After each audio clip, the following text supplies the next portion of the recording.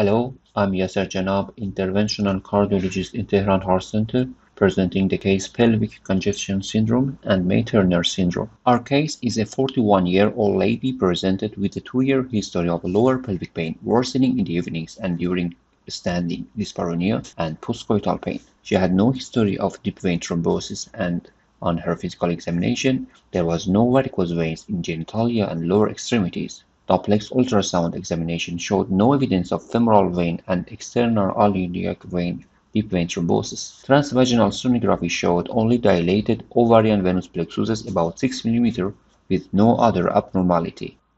For more evaluation of pelvic and also varicose veins in ovarian and iliac veins, CT venography was done.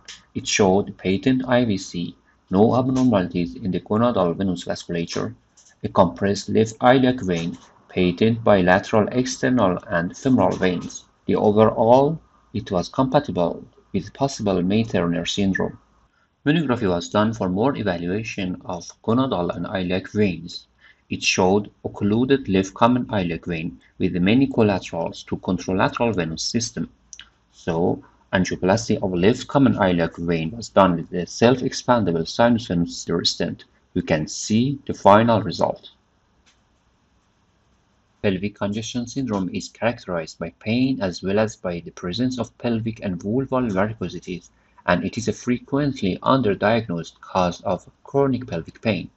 The primary cause of pelvic congestion syndrome is pelvic venous insufficiency, which refers to incompetence of the ovarian vein, internal or iliac vein, or both, resulting in venous hypertension in the deep pelvis, leading to the development of varicosities.